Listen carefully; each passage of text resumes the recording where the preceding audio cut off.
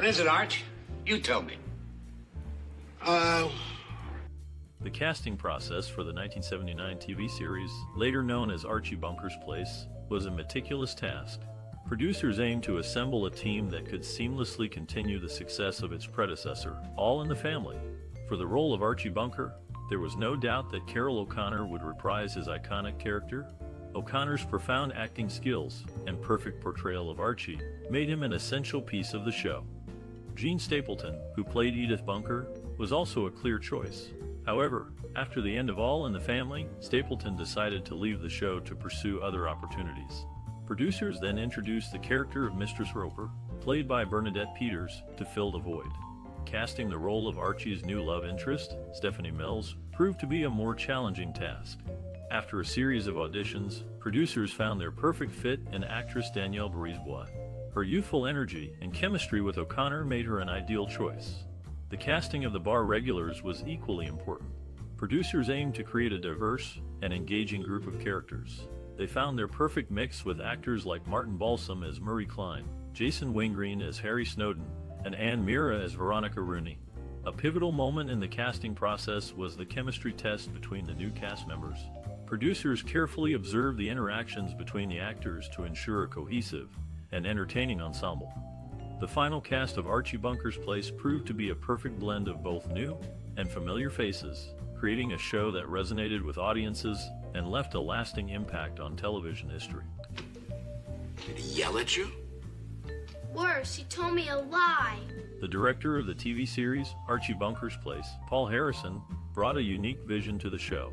Harrison's approach to the story was deeply rooted in his background in theater and live television. He aimed to create a realistic and intimate setting for the characters, using long takes and minimal cuts to allow the actors to truly inhabit their roles. Harrison's creative influences included the work of Italian neorealist filmmakers and the raw, gritty style of 1970s American cinema. He sought to capture the everyday struggles and triumphs of working-class Americans, using the character of Archie Bunker as a lens through which to view these issues. To bring his vision to life, Harrison worked closely with the cast and crew of the series. He encouraged the actors to improvise and bring their own ideas to the table, resulting in a more natural and spontaneous performance style. Harrison also collaborated with the show's writers to ensure that the scripts reflected his vision for the series. In terms of visual style, Harrison favored a muted color palette and naturalistic lighting, which helped to create a sense of authenticity and realism. He also used handheld cameras to capture the energy and unpredictability of live performance, adding to the show's unique aesthetic. Overall, Harrison's directorial vision for Archie Bunker's Place was one of realism, intimacy, and social commentary. Through his collaborative approach and unique style, he was able to create a show that resonated with audiences and left a lasting impact on the television landscape. What if Archie walks in the middle of us? You want to go down to the... Let's talk about the 1979 TV series, Archie Bunker's Place. This show is a spin-off of All in the Family, and it continues the humorous and sometimes thought-provoking conversations of the Bunker family. One of my favorite classic Hollywood actors in this series is Carroll O'Connor, who plays the main character, Archie Bunker. His portrayal of a working-class man with strong opinions is both funny and relatable. Did you know that the character of Archie Bunker was based on a real person? The show's creator, Norman Lear, based Archie on his own father. This just goes to show how personal storytelling can resonate with audiences. As we delve deeper into this TV series, we'll uncover more funny, shocking, and even sad facts. So, keep watching this video to learn more. Now, we'd love to hear from you. What's your most cherished memory or personal experience related to this TV series? Share your stories and memories in the comments below. Archie, is they an... The production of the 1979 TV series took place in a unique setting. The familiar Archie Bunker's home transformed into a bar named Archie Bunker's Place. The set designers faced the challenge of converting the living room into a fully functional bar. They achieved this by adding a long wooden bar, tables, stools, and a working kitchen. The iconic staircase leading to the second floor was retained, now serving as a backdrop for the bar. The filming locales extended beyond the studio. Exterior shots of Archie Bunker's Place were filmed in a real bar in Queens, New York, named the Corner Cafe. The production team had to meticulously match the interior and exterior sets, ensuring continuity. Logistical challenges arose due to the show's filming schedule. The series was shot in front of a live audience, requiring careful planning to accommodate the audience's presence. The crew had to strike a balance between allowing for audience laughter and maintaining the show's audio quality. As for innovative techniques, the production team employed the use of video playback for certain scenes. This allowed the actors to react to pre-recorded footage, enhancing the show's realism. Despite the complexity of integrating video playback into a live audience setting, the crew managed to execute it seamlessly. In conclusion, the production of the 1979 TV series was marked by creative set design, strategic location choices, and the innovative use of video playback, all contributing to the show's unique charm. The adults looked different way back then. Why should they? The television series, which we'll refer to as The Show, first aired in 1979, following the success of its predecessor, All in the Family. The show centers around Archie Bunker, a blue-collar worker with traditional values, and his interactions with those around him. The series was groundbreaking for its time, tackling controversial topics such as racism, sexism, and social class. The show's creator, Norman Lear, was born on July 27, 1922, and began his career in the entertainment industry as a writer for television shows in the 1950s.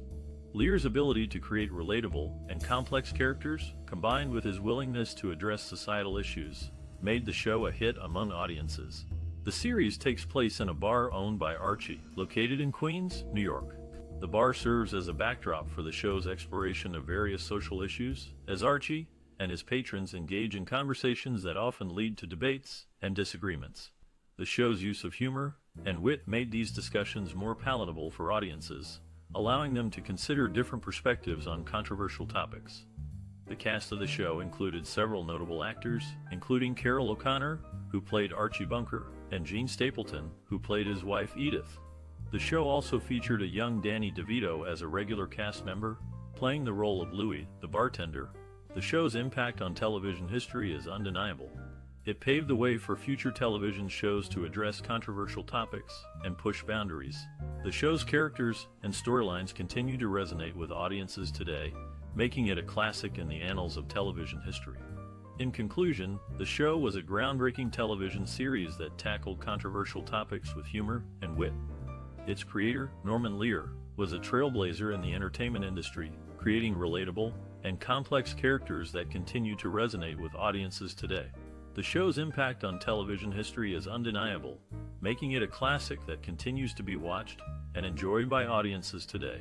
Hard-working, good-looking dope to take care of you. I'm gonna take care of myself.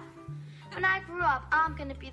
The music in the film, Archie Bunker's Place, plays a crucial role in complementing the narrative and emotional tone.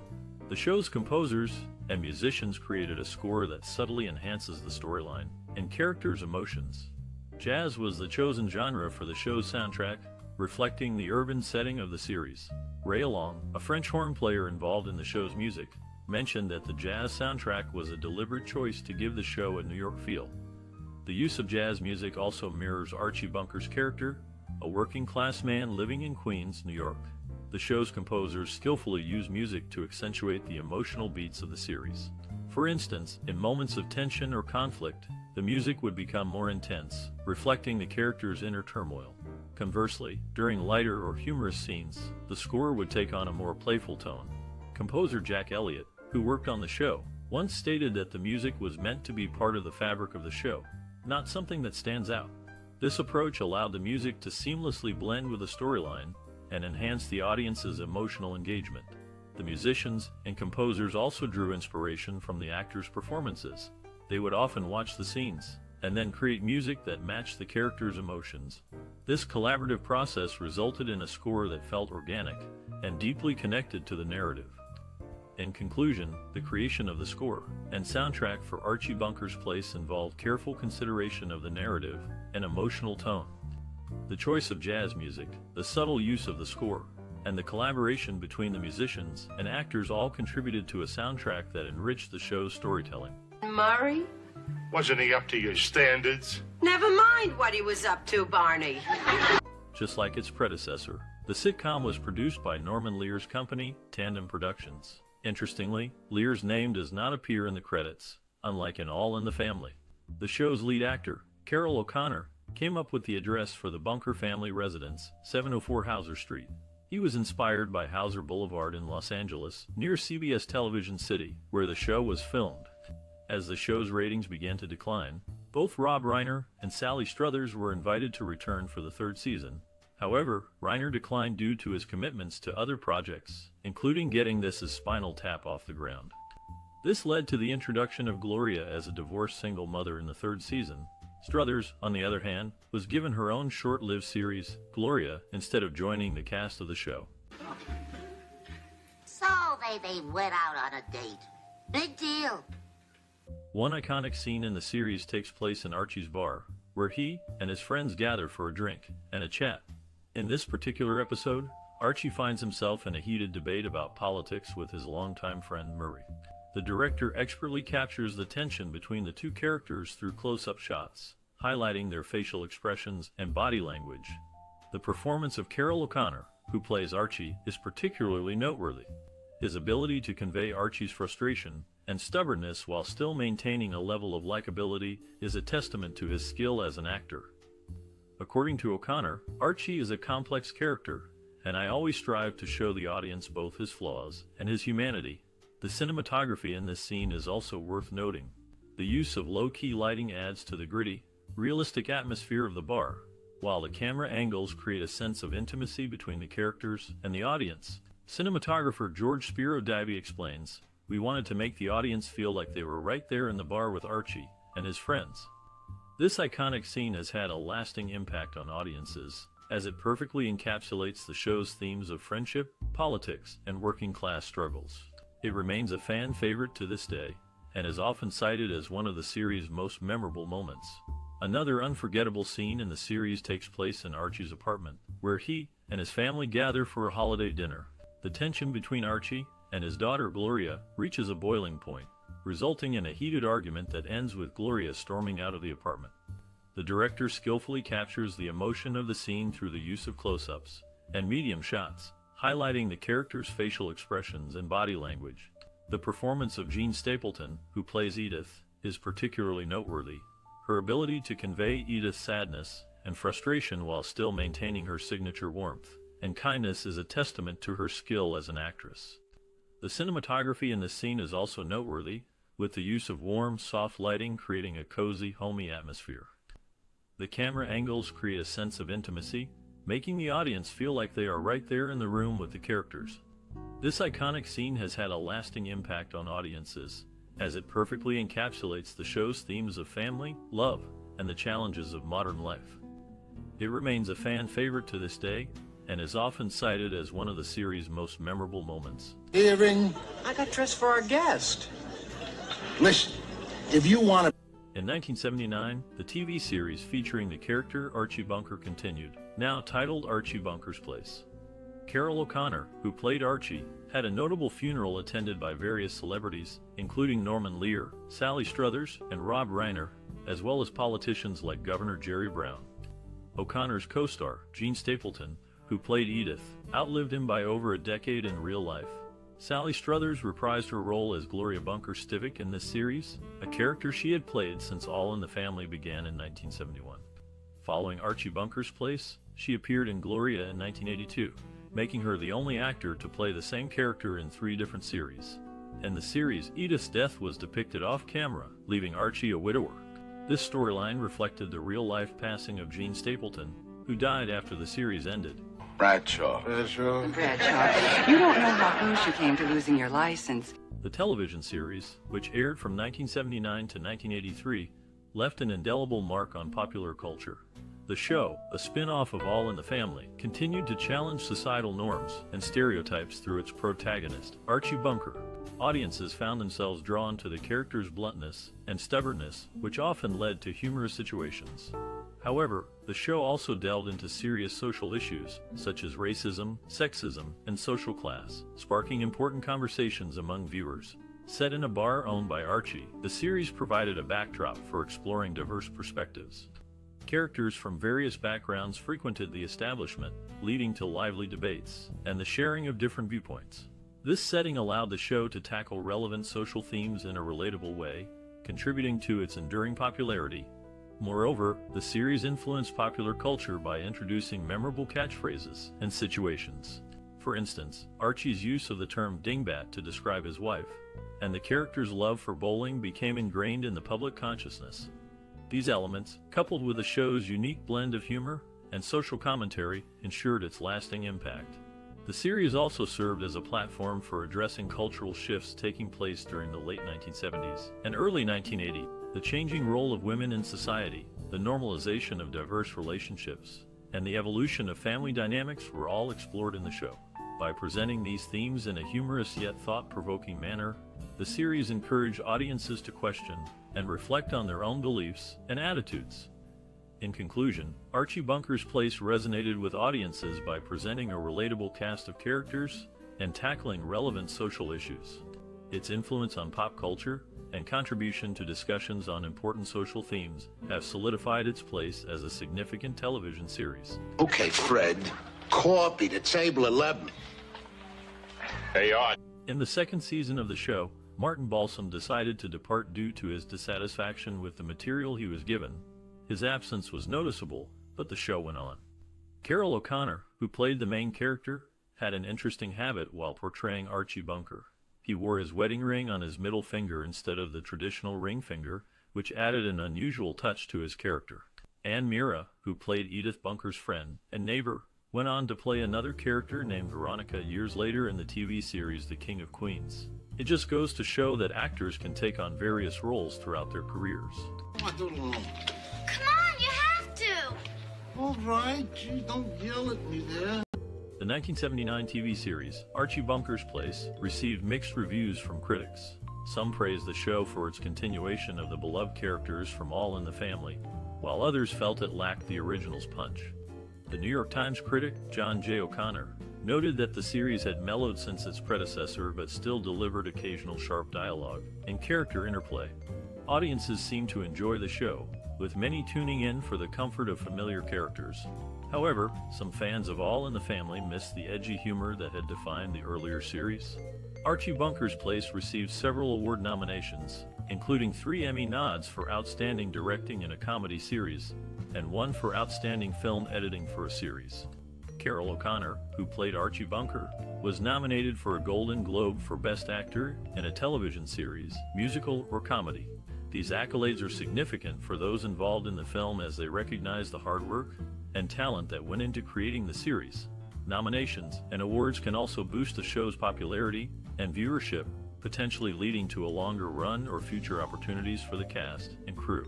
Moreover, the awards and nominations highlight the impact of Archie Bunker's Place on television history. The show continued the legacy of All in the Family, which had already made a significant mark on the industry by tackling controversial topics and pushing the boundaries of what was considered acceptable humor on television. Archie Bunker's Place may not have been as groundbreaking as its predecessor, but it still contributed to the ongoing conversation about race, gender, and politics in American society. In conclusion, while Archie Bunker's Place received mixed reviews from critics and audiences, its award nominations and continued popularity attest to its enduring appeal and significance in television history. Boy.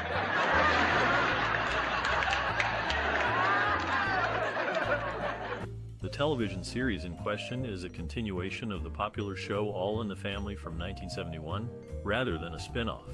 The character dynamics between Archie and Meathead, played by Carroll O'Connor and Rob Reiner respectively, were contentious on screen. However, Reiner and O'Connor formed a close bond off-camera.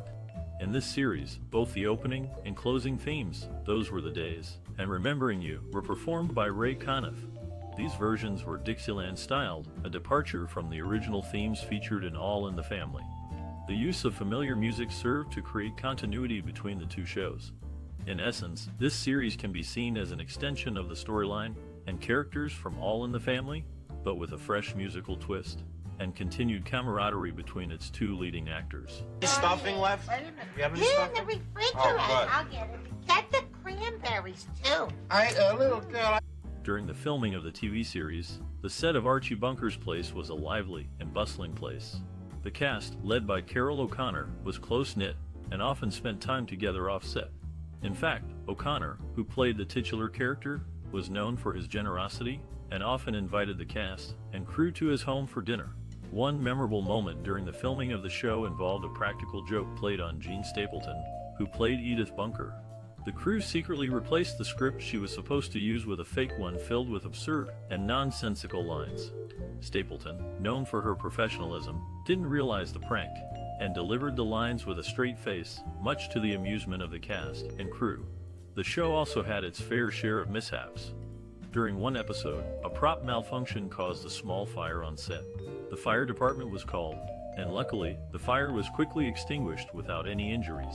Despite these mishaps, the cast and crew remained dedicated to bringing the show to life. The set was filled with laughter and camaraderie, and the chemistry between the actors was palpable. The show's success can be attributed to the hard work and dedication of the cast and crew, as well as the timeless humor and relatable characters. In addition to the main cast, the show featured many guest stars, including actors, musicians, and athletes. One notable guest star was former heavyweight boxing champion Muhammad Ali. He made a cameo appearance in an episode, much to the delight of the cast and crew. The show also tackled serious social issues of the time, such as racism, sexism, and homophobia. These storylines were often met with controversy, but the show's writers and producers remained committed to addressing these issues in a thoughtful and nuanced way. In the end, the show's legacy is one of humor, heart, and social commentary. The cast and crew's behind-the-scenes anecdotes offer a glimpse into the making of this beloved TV series, showcasing the dedication, creativity, and camaraderie that went into bringing Archie Bunker's Place to life. Type you to work for? Freelance. I never read that one. No. In the world of television, characters and actors often become intertwined with each other, making it difficult to separate one from the other. This was the case for Jean Stapleton, who played Edith Bunker on the hit TV show All in the Family, and its spin-off Archie Bunker's Place. After leaving the show, Stapleton made her Broadway debut in Arsenic and Old Lace, alongside Polly Holliday, who was also seeking distance from her own successful TV series Alice and Flo. Interestingly, Holliday was later replaced by Marion Ross, who was also making her Broadway debut following her long-running role in Happy Days. Carroll O'Connor, who played the iconic role of Archie Bunker, was ranked as one of the greatest TV dads of all time by TV Guide. His character's impact and legacy continue to resonate with audiences today. Allan Melvin, who played Barney Hefner on All in the Family, had a successful career in television, appearing in dozens of shows. He is best known for his recurring roles in The Phil Silvers Show, Gomer Pyle USMC, The Brady Bunch, and All in the Family. His contributions to the world of television are still cherished by fans today. Oh, geez, are you silly?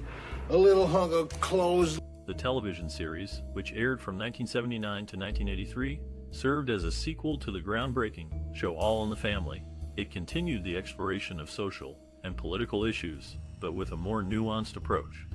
The show's protagonist, Archie Bunker, was no longer the one-dimensional bigot he was in the previous series.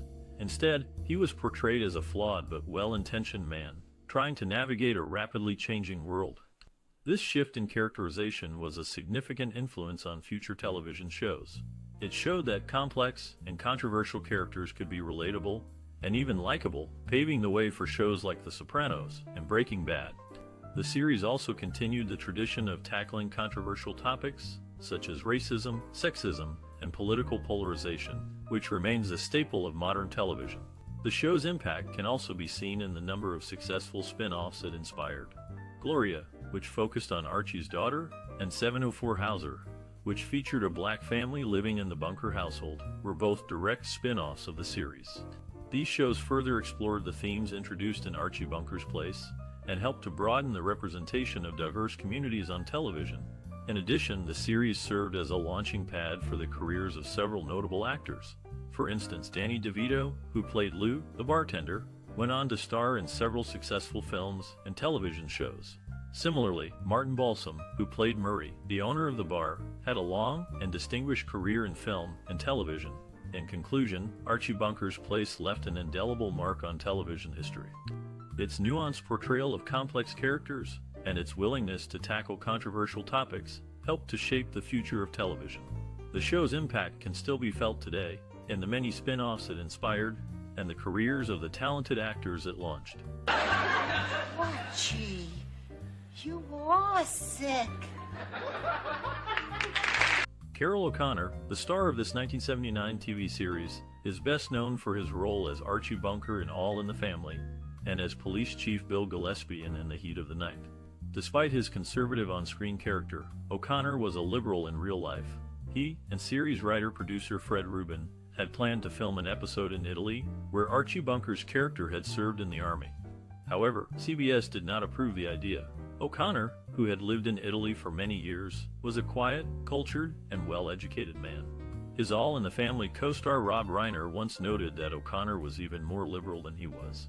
In contrast to his character, Archie Bunker, who was loud, uneducated, and conservative, O'Connor was a private, educated, and liberal individual.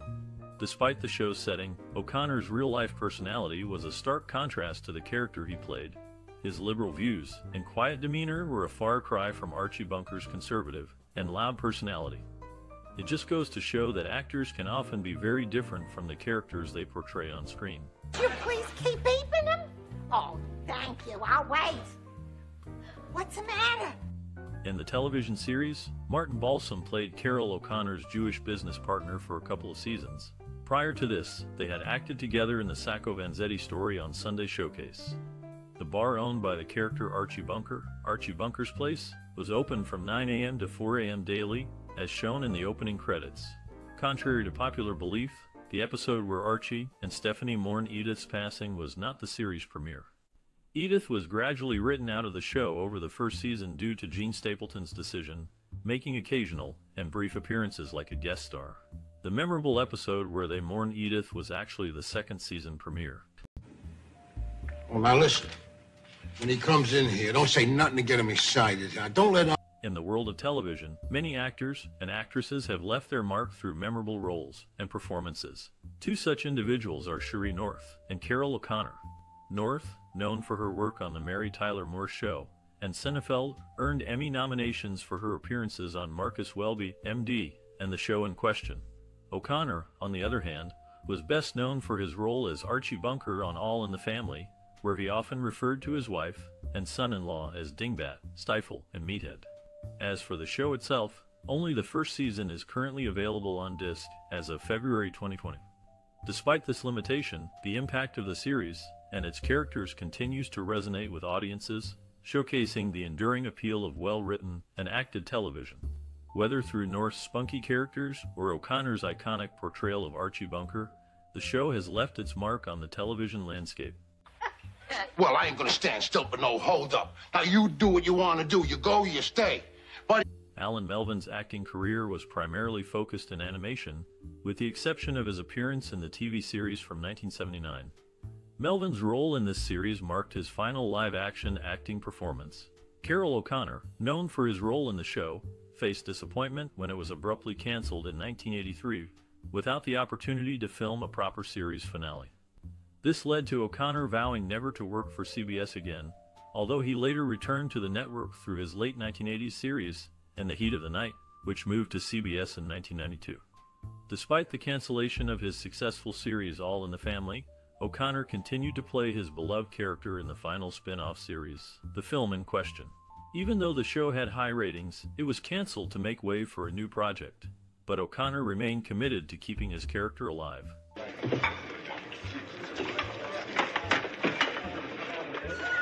Sorry, Father. Sorry. For an impressive 12 years, and across 307 episodes, Carroll O'Connor brought the character of Archie Bunker to life in not just one, but 3 different series all in the family, Archie Bunker's Place and Gloria. O'Connor's portrayal of Bunker was so compelling that it spanned over a decade and across multiple shows. The series Archie Bunker's Place, a continuation of All in the Family, unfortunately did not receive a proper conclusion. Its abrupt cancellation, without even informing the actors beforehand, led to O'Connor vowing never to work with CBS again. However, after starring in the NBC series In the Heat of the Night for 4 years, the show moved to CBS. True to his word, O'Connor remained with it until its cancellation 3 years later in 1994. O'Connor's commitment to his craft and his characters was unwavering, even in the face of unexpected setbacks. His portrayal of Archie Bunker remains a significant part of television history, showcasing his talent and versatility as an actor. I got no place to go tomorrow, especially. Did the show leave an impression on you?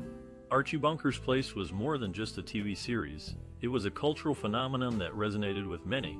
We'd love to hear about your experiences and memories related to this groundbreaking show. Perhaps you found yourself laughing at the humor, relating to the characters, or even reflecting on the social issues explored in the series.